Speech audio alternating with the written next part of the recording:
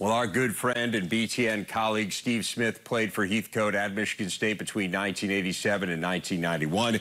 He was an All-American there. He joins us now on the phone. And Steve, first of all, very sorry for your loss. What was your first thought when you heard that Coach Heathcote had passed?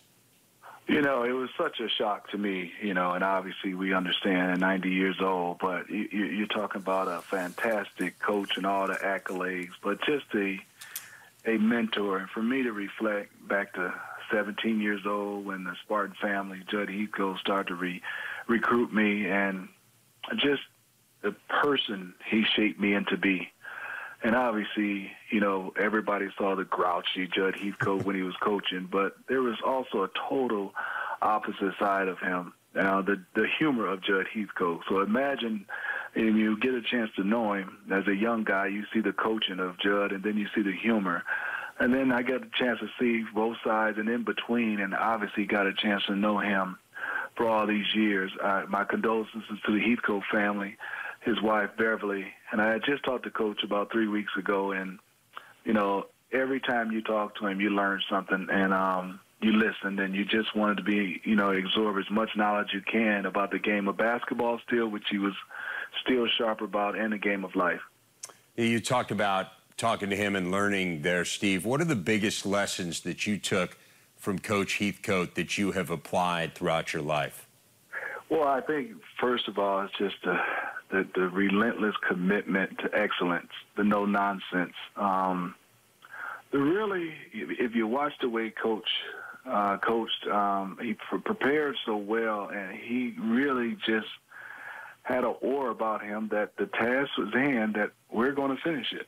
And we're going to finish it in fashion where, I wouldn't say wins and losses, that we're going to be the best version of our team or ourselves that day.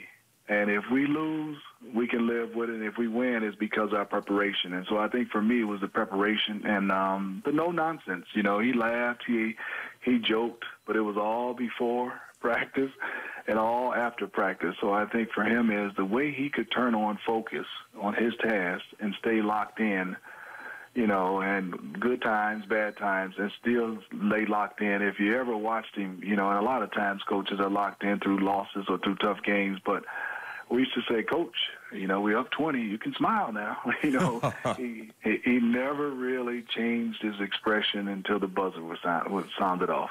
And he's quite a character, I know, having spent just a limited amount of time around him, Steve. But give people who didn't have that chance an opportunity to understand what a character he was. What's your best Jud story? It seems like everyone has one. I would say for me, it's so many. I think, his favorite line, which I come to see all the guards at Michigan State heard it, but seemed like I got it so much, is that I recruited you, I don't know why. What was I thinking that day? You turned the ball over. Be a guard, not garbage. I heard that so much. And then, just the way he just told stories, and, you had to be thick-skinned and understand him to not take it personal.